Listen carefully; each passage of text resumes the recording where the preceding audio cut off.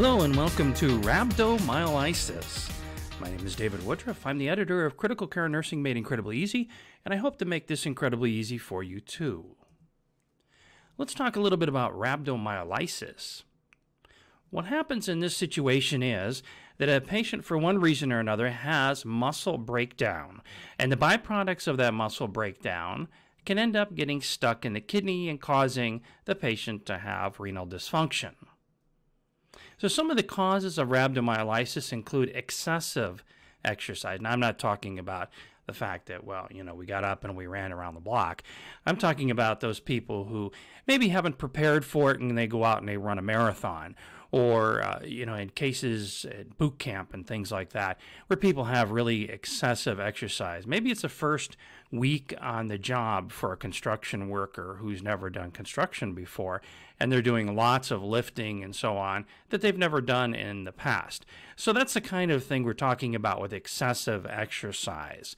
There may be other situations too. Maybe it's a crisis situation where the person is exercising, moving or cleaning up or something like that in a way that they've never done before. Seizures can also cause, because of causing all of this muscle stress and tension during the seizure, they can cause the muscle to break down. DTs, for the same reason, muscle ischemia, trauma, crush injuries. Okay, so this is a big place that we see a lot of rhabdo, is in our patients who have crush injuries, because we're literally crushing the muscle, which is then going to release that myoglobin into the bloodstream, and then we'll get to the kidneys in here in just a moment. DKA, drugs, there's some medications that can help to cause rhabdomyolysis. Now, if you're taking a look at this and say, wow, geez, I take a statin, I can't believe that this could cause rhabdomyolysis. Well, yes, it can predispose to that, but it's a rare side effect, and usually in combination with one of these other pieces where it's caused. One of the symptoms that we commonly associate with rhabdomyolysis is this dark reddish-brown urine. In addition, you may see protein in the urine. Protein would be demonstrated in the urine by having some foam kind of on the top of that sample. So here's a sample over here on the right, and it's showing that dark reddish-brown urine. So urine is not supposed to be that color, obviously, and this would be an indication that we could have rhabdomyolysis. The patient may also complain of muscle pain and weakness, obviously if they're alert. So if this is your trauma patient who has muscle pain and weakness, you're probably not going to know that. Fever, tachycardia, hypotension, and possibly metabolic acidosis. Diagnostically, the big test that we're looking for here is the CPK. We're looking to see that the patient has an elevated CPK, and that will help us to determine how much rhabdomyolysis is possible, how much myoglobin is in the bloodstream. So CPK, remember, there's three different types of CPK. CPK-MB, that's the one we look for when we're looking for heart problems. CPK-BB, which is coming from the brain, and CPK-MM, which comes from the muscle. Now, we don't have to do the isoenzymes to be able to see an elevation here. We just see this sky-high CPK number in our patient who has this muscular injury. We can also see an elevation in myoglobin, but CPK is usually our critical criteria that we use for diagnosis. Urinalysis, again, we expect to see that reddish-brown urine, and we may also see that there's myoglobin and blood in the urine. Blood gases, we may be able to identify a metabolic acidosis. Okay, so now this is an example here of somebody who is exercising. Now, just because she had some muscle pain when she exercised does not mean she's going to get rhabdomyolysis. Our treatment then obviously is prevention.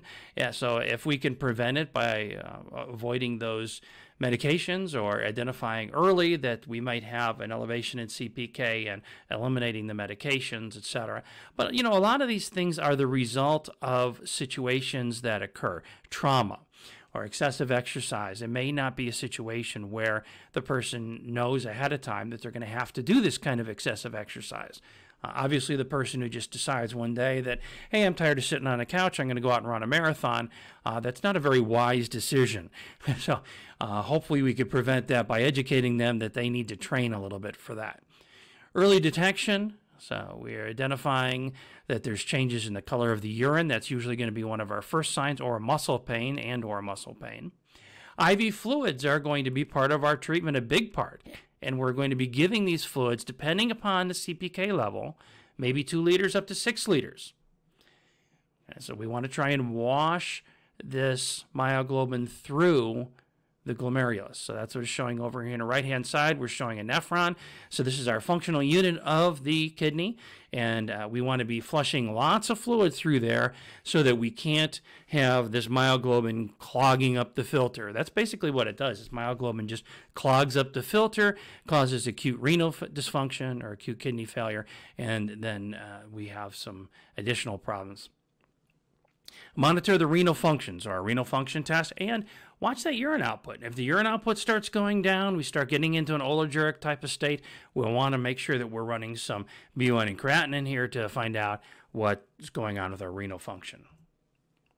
Some predictors of acute kidney injury in a patient who has rhabdomyolysis, and the picture over on the right here is showing, it's an illustration to try to show what's happening here. So you see kind of that blow up area that's coming out kind of in the middle of the screen and down toward the second half there, and it's showing how these little green things are clogging up the filter, and that's what happens with rhabdomyolysis. Is all this myoglobin is just aggregating there. It's just collecting and it's clogging up the filter.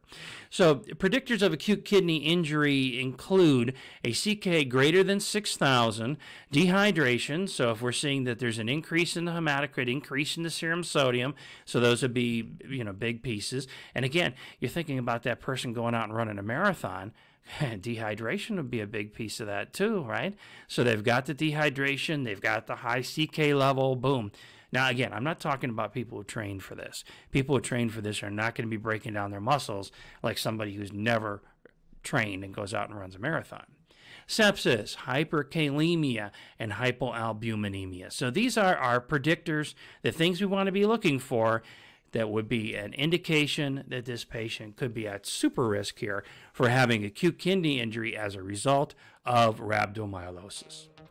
Well, thank you for joining me for rhabdomyolysis. Until next time, bye now.